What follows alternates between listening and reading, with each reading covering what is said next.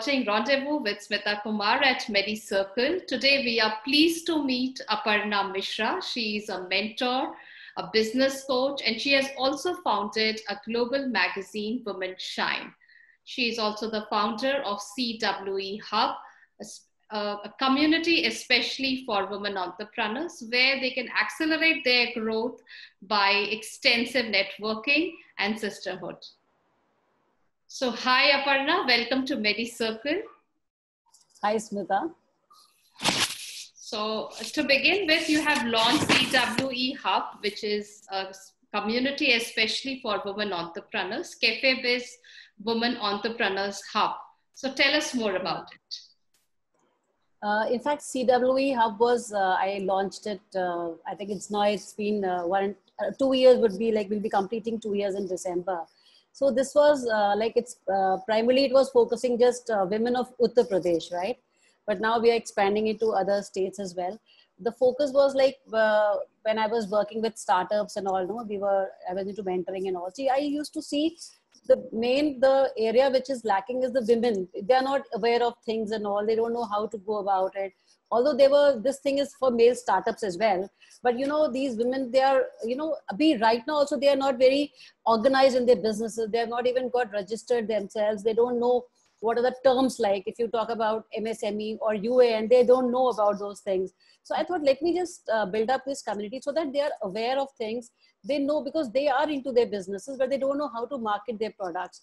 So that's why I thought, let me create something wherein we can do hand holding with them. And then there are so many women around. So like in my community, there's one CA also, there's one lawyer as well.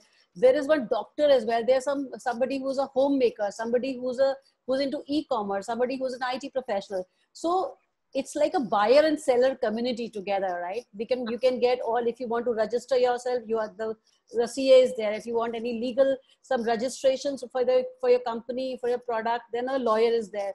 So that's why this community is created, so that everybody is getting benefit out of each other. Okay. So that was the purpose of creating this community.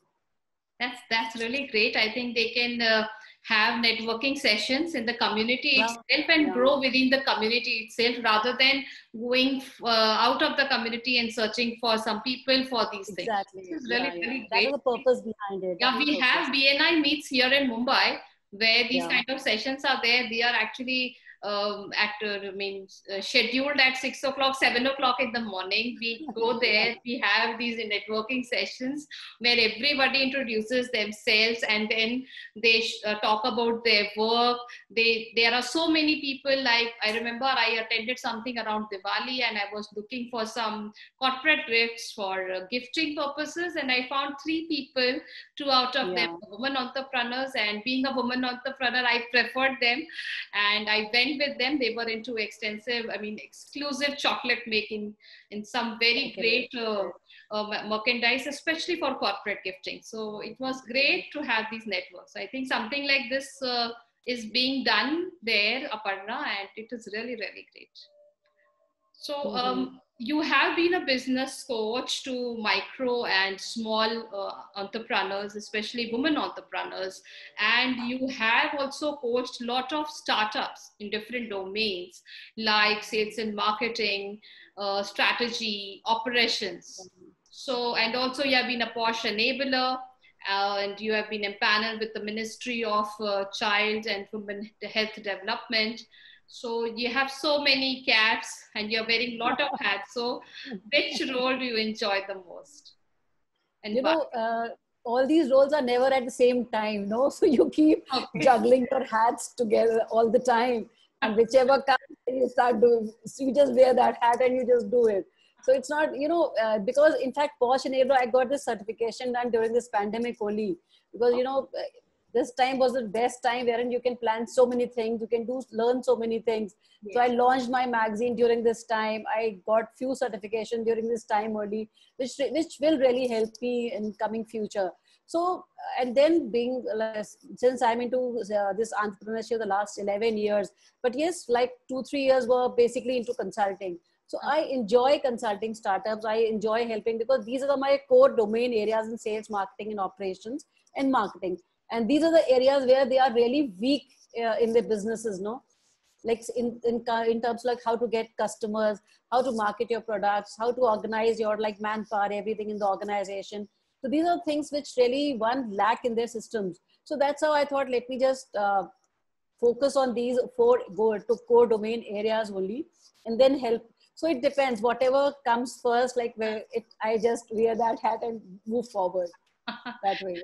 uh, you are also a mentor with NEN Startup India and have mentored startups from Mumbai, Hyderabad, and Bangalore at the Economics Times Catapult Change Marker Crowd Market Fund. So, do you feel India has the potential to become a self-dependent country? Because we have got indigenous brains, we have got startups, we have got good technology.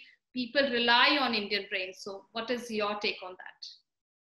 See, like if you see maybe 2 years back, 3 years back, and the situation current, it's a tremendous change, no? The graph is increasing. So day by day, people are like, they are more activated, these students, no, after completing their studies and all. Now they are not moving into job roles, they're moving into startup roles and all. So it is a great sign, and people are moving towards it. And then thanks to the government of various states, there are various government policies where they are helping startups, building up incubations and all. Even the colleges are focusing on, and universities are focusing on getting incubators inside. So that's really helping people. And then since these things are there, then of course there's a whole ocean of mentors around there who are there to help startups and all. And now see, you must have seen every time some good startup is coming up, they are either, and you know, there's so many pitching events are happening. Even the Startup India is also having so much of pitching things in various sectors. It can be a green tech or a net tech or a fintech. So many things have come up. And actually now the focus is there to create more startups, to create more employment, so that the startups can generate more livelihoods, no, more employment opportunities. So that's the main idea behind this. So it's really good sign, tremendous sign.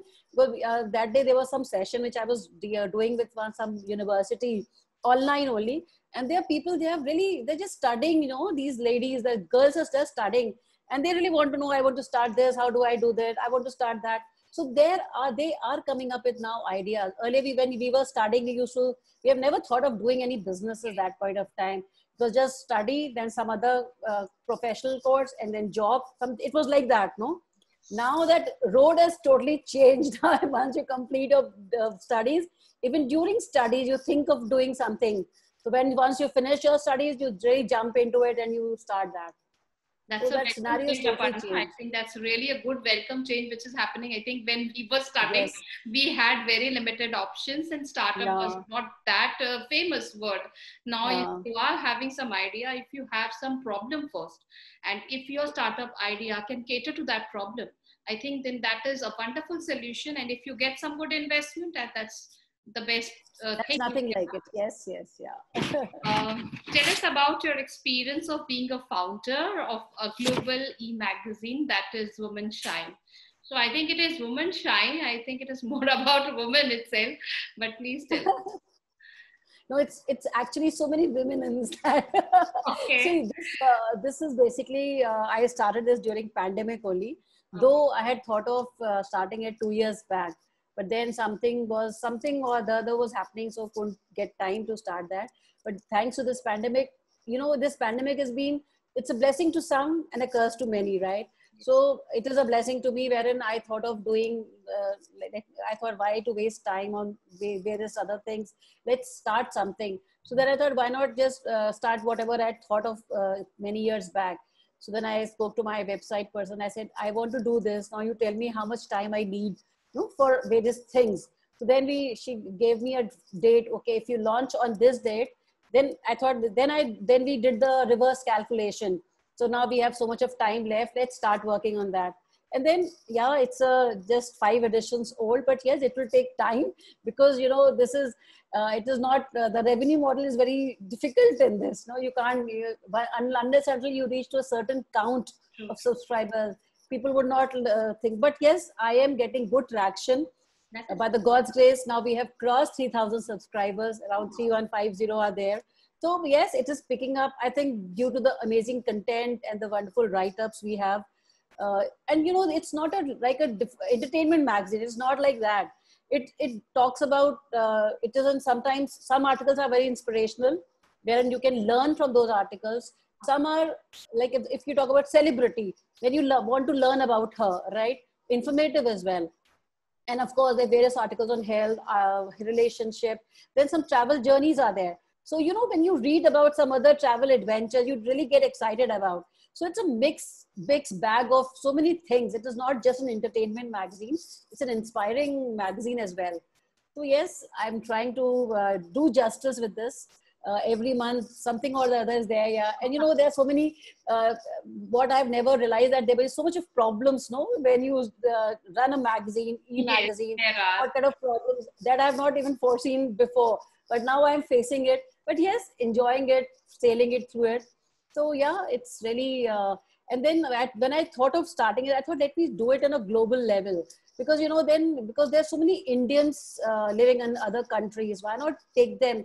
And there are so many people on my friend list as well. So I thought, and they are doing so well in their own fields. So I thought, let's create a global magazine, do a global positioning. Maybe on a long run, it will really prove it right that I have really thought of correct. It's a global magazine. yes. So that's how I'm trying to do that. That's really great to hear from you. I think you're doing a wonderful job. So from Team Medicircle, we wish you all the best for all your future. Thank you so much. And thank you so much for coming to our platform and sharing your insightful views with us, because we want more and more women entrepreneurs to join and showcase their journey. See, it's not about only successes. It is a lot about the learning, the failures, which we through. When we have been through all these things, then we only understand the true meaning of success. That yes, one day we have reached somewhere. It's all difficult. Even I have been through that, and still I'm learning. I'm still learning. Yeah, you know, it's always it's always a learning. You can never say that I've learned enough. Every day is a new learning. Every day is a success. Every other second is a failure, success, all together in a day, you know. So yeah, but we really enjoy, because we have opted this route. So we don't want to regret that we have opted this route for us. So yeah, the passion has to be there. Otherwise, it will not yield those results otherwise. So it was really great talking to you, Aparna. Thank you so much for coming to Medicircle. Thank you, Smita, for bringing me over here. Thank you. Thank you so much.